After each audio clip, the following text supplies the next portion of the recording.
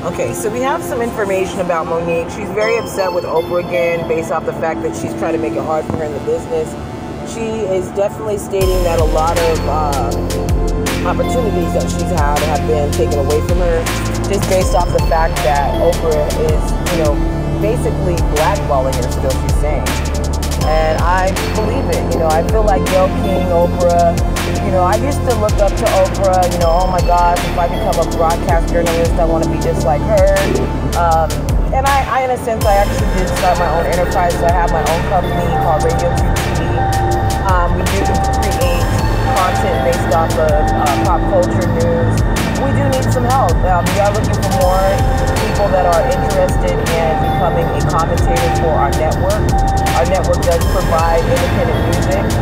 We have a few tracks on our website, but we are going to be updating more this month. 2020, so this time of the year, we pull at least 100 artists to go ahead and submit their music. And, those tracks are definitely provided, donated by the artists. So if you can go ahead and, definitely help them out by Cash App if you really like their music, donate to their cause, buy their records. That would be a great opportunity for you to support independent music. But at the end of the day, everybody has their own, preference on what they like and love. We love independent music. And I believe that Oprah once loved media. She once loved helping people. She once loved, trying to promote the black agenda, and slavery and different things like that. Now, a lot of people are saying we don't want to see the movies anymore because they're kind of past that. But I feel like we're never past the people that have died for a cause to be free. They died for what we have today that we take granted of.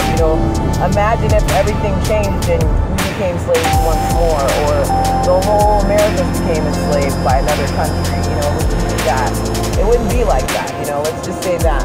And so I really appreciate the fact that Oprah's done a lot of things in the black community when it comes to movies and different things, but I just don't agree with what she's doing now with MJ, Michael Jackson. She doesn't have all the facts.